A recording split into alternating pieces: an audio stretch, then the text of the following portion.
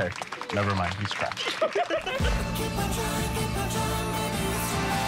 You gotta stop blaming other people for your problems. We gotta take control of our lives again. This is how we should be honoring the victims. Mingus has told me so much about you, and by so much, I mean he's been really cagey. Mom, can you stop, please? What's up, bitches? What does someone wear to a sex party? Tonight, remember our friends, not as symbols, but for the messy ass sluts we know and love. You ready to play cheap? What in the gay hell? You know what that's called? Healing.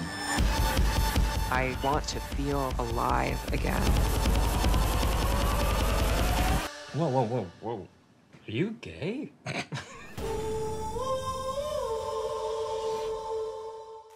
All right, so tell me about the relationship that you had with the original series and why you wanted to revamp it in this whole new, brand new look at what Queer Lies is.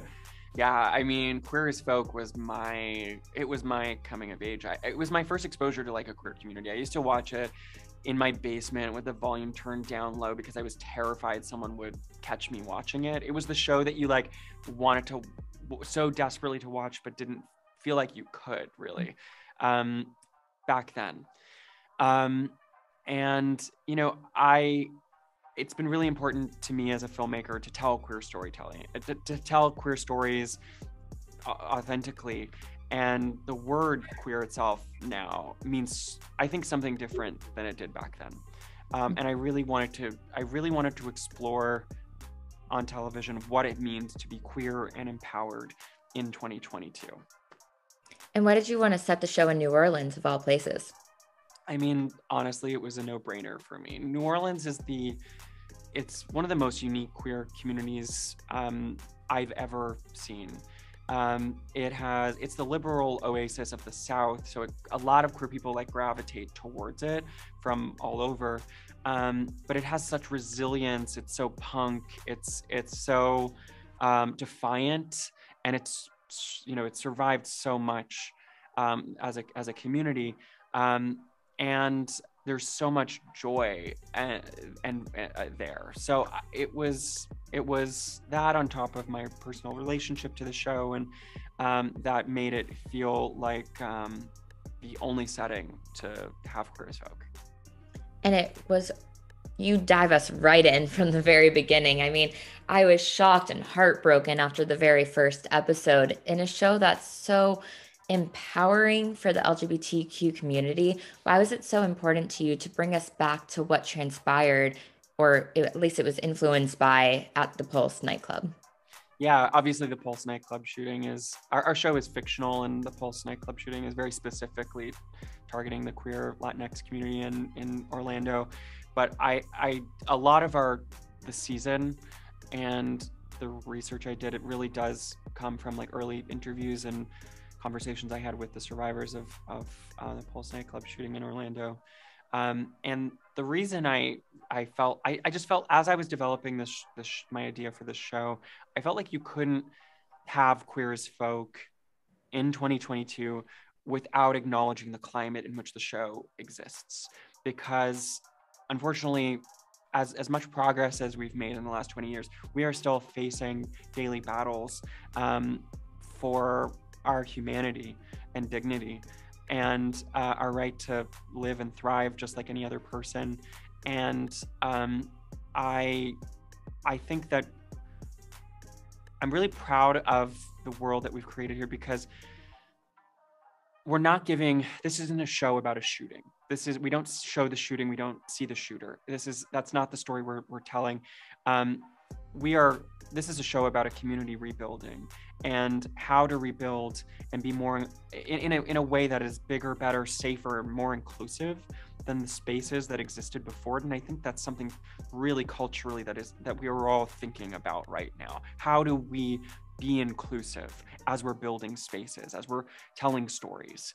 And that was the driving force. Do you think the way that you approach the show, by not making it about the shooting, but how we rebuild after the fact, is the reason why the survivors of the Pulse nightclub shooting wanted to help out with this story? I'm not sure. I can't really speak for them specifically, but I am really grateful for them,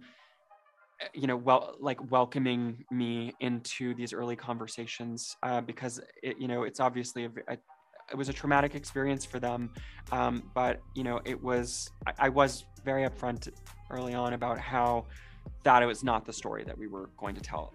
I wanted to learn their lives around this night, I didn't want the show to be about this night defining our characters, and that was something that I think really came up a lot in conversations. What did you learn from those conversations? I mean, I learned so much, honestly. I learned so much about the confusion and disorientation of that night, the ways in which, the difficulty in which people had in forming sentences and being able to put into words what that experience was. But I also, I learned about the lasting impact that night had, and the ways in which everyone responded differently. There is no normal way to process something like that, and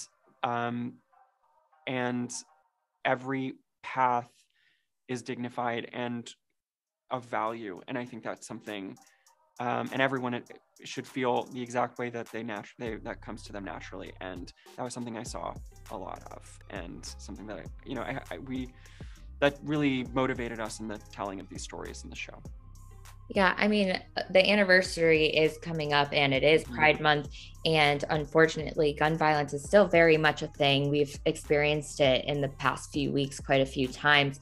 For the community and also for allies who love going out to celebrate Pride, but they might be scared because of what's been happening in the past few weeks, what message do you have for them?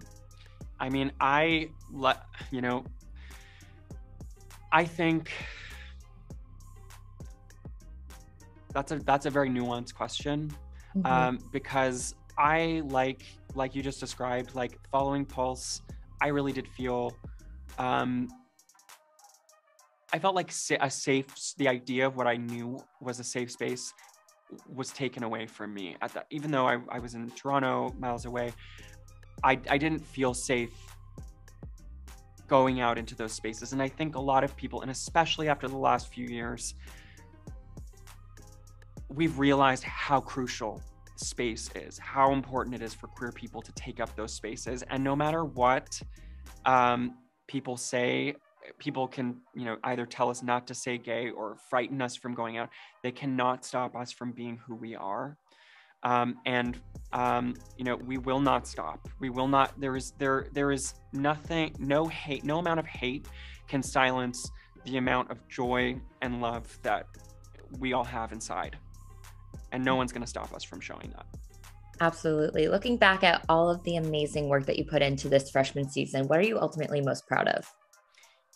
Oh, there's so much. I'm so proud of our cast and our writing team. I'm so proud of Jacqueline Moore and her work in telling trans stories on our show, and Ryan O'Connell for driving us and the disabled queer storytelling into new terrain. I'm so proud that we have an episode that has a disabled crip rave at the center of this episode, and has so much like empowering differently abled sex scenes. A really good episode too. I love it. I'm so proud of these incredible drag numbers that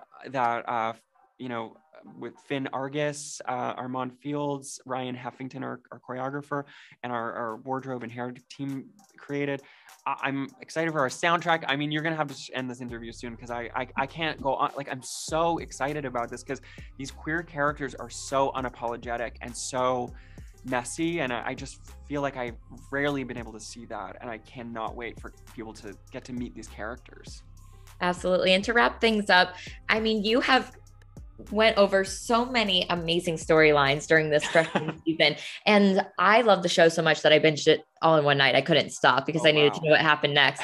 So I hopefully will be predicting that you'll get a season 2. If you do, where do you take the storylines from here?